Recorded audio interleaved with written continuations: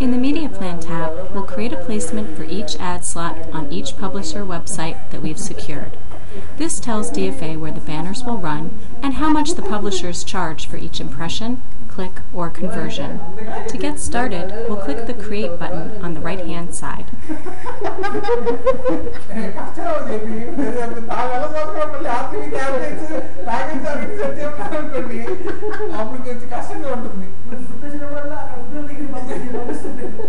If we purchase the placements as part of a group, we would select roadblocks or packages.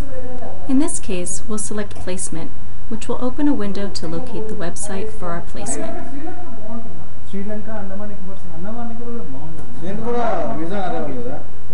If the site has not been used before and is not in our account, we can add it by searching in Site Directory, a database of sites used by all DFA accounts.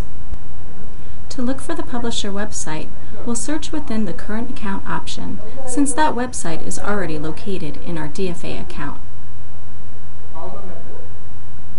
Sometimes, there may be multiple listings for the same publisher. In order to find the right one, you can check the URL listed next to the site. URLs have extra information in the title that can distinguish international versions. We can also look at the list of site attributes, which are the different options that the site allows, such as interstitial or pop-up banners, and in-stream video advertisements. Once we've located the publisher, we simply click on the white space next to its name.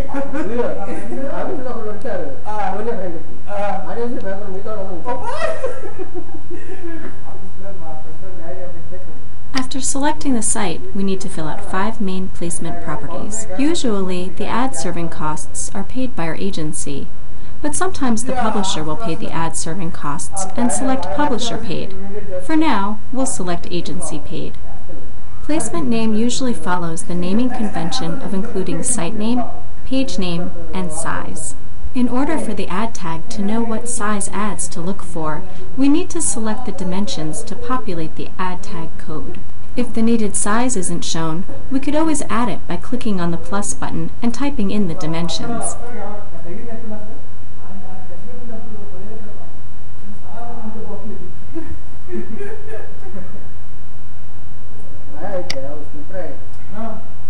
Finally, we can choose the media cost structure and enter in the number of units, the rate, and the final cost. The placement start and end dates are already pre-populated with the dates we entered in the Campaign Properties section.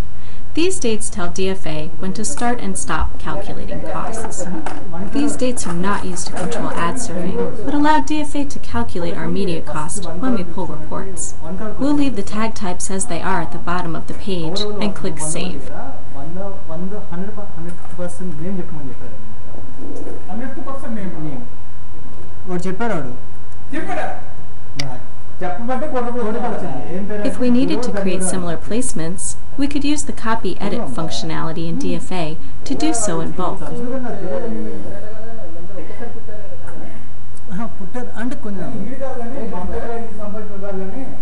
Who wants to do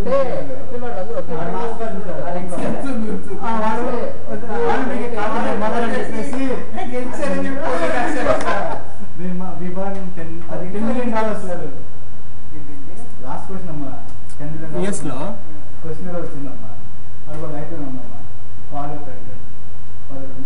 We'd simply select the placements we'd like to copy up to 100 and click the Copy button.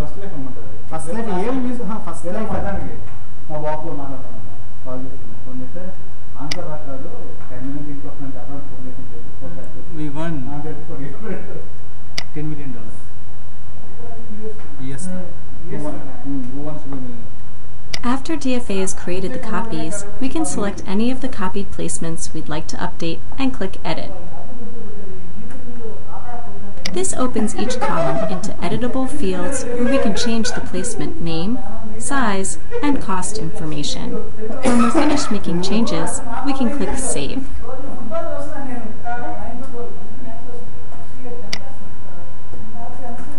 We can also export existing placements to a spreadsheet.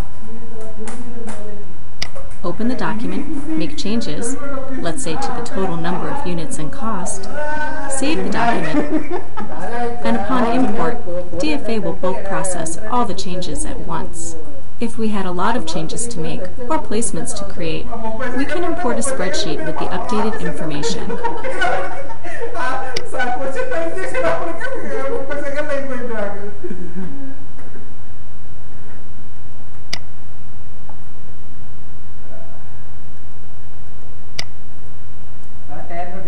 When DFA creates the placements, the Media Plan tab will be locked to prevent any further changes.